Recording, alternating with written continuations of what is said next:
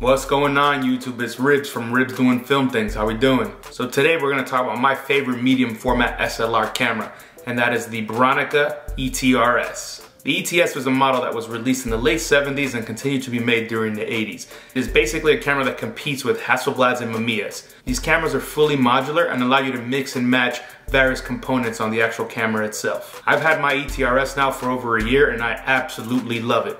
I shoot lots of portraits in studio and outside of the studio, and this camera seems to have been made for that. It shoots in a 6:4:5 ratio and gets you 15 images per 120 roll. On top of that, it's not very heavy and it's just very comfortable in the hands, no matter how you hold it and from what angle you're shooting. Prices seem to have crept up just a bit nowadays. I paid €250 for mine, but now I see them on eBay for about €300 or higher. The good news is there's tons of copies out there, most of them coming from Japan, and they all seem to be in really good condition as well. If you find a local one, that's even better for you so you can avoid the import charges. So a couple odds and ends about this camera. The first thing is that it's a leaf shutter camera, meaning that the shutter is actually in the lens. This is fantastic if you shoot portraits in the studio because then you can sync your flash at any speed. Additionally, this camera does require a battery to operate. However, if you don't have a battery in the camera, you can still shoot at 1/500th of a second. That's useful for many things, especially if it's bright and sunny outside, but of course, it has its limits. All the film backs for this camera use dark slides. The dark slide will protect your film back and the film inside. Additionally, if you have the dark slide in the film back while the film back is on the camera, you will not be able to shoot. That is good because it prevents you from wasting film on blank shots. Lastly, this camera also supports a multiple exposure mode, which is cool if you're looking to get creative with double exposures. So let's talk about some of the components of this camera. To start, let's talk about the viewfinders.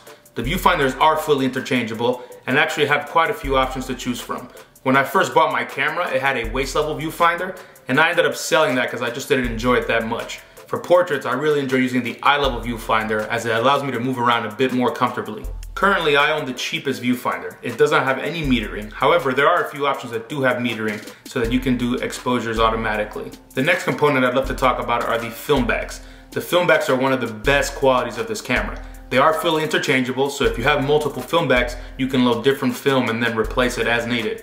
Additionally, they do sell some 35mm film backs, which is fantastic.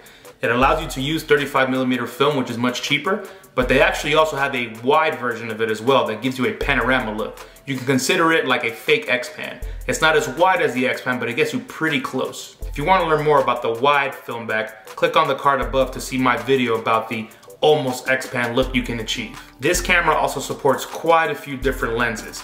This camera was very popular and widely sold in the 80s, and so there are lots of lenses out there to choose from. Not only do you have various focal distances, but you also have a lot of different types of lenses as well, with some cheaper and some more expensive ones. I currently own the 50mm and the 75mm. That equates to a 35 and 50 when talking about a full frame camera. Although I haven't picked one up yet, there are some really long lens options as well. They range from 150 to 250 to even 500mm. That's pretty cool for medium format. So would I recommend this camera? I definitely would. It's a workhorse camera and it has a lot of different options to choose from. If you pick one up, there's endless combinations you can create using all of the different modular pieces that are available. On top of that, if your camera breaks, there should be a lot of repair options as well, given that there's a lot of spare parts out there. This camera was manufactured quite a bit, and so there are lots of different lenses and bodies and all kinds of different parts that you can source if need be. On top of that, it is just so easy to use and it's very comfortable too. I compared this camera to the Mamiya 645-1000S, which is much heavier and definitely a bit bulkier. That was my first medium format SLR. When I switched to this ETRS, it changed everything. The ETRS is lighter, it fits in the hand better, and it just feels a bit more modern. I do like antique cameras, but the modern feel of this camera really makes me comfortable. Additionally, for medium format shooters, you do save a bit of money on film here, given that you can squeeze out 15 shots from the rolls. If you shoot 6x6 or larger, then you're not gonna get as many photos on a roll of 120. I'd love to hear from you. Do you think this is a good alternative to the Hasselblad or Mamiya SLRs? Do you think you'd pick up an ETRS over those cameras? Is this one perhaps worth the price? Drop me a comment and we can discuss.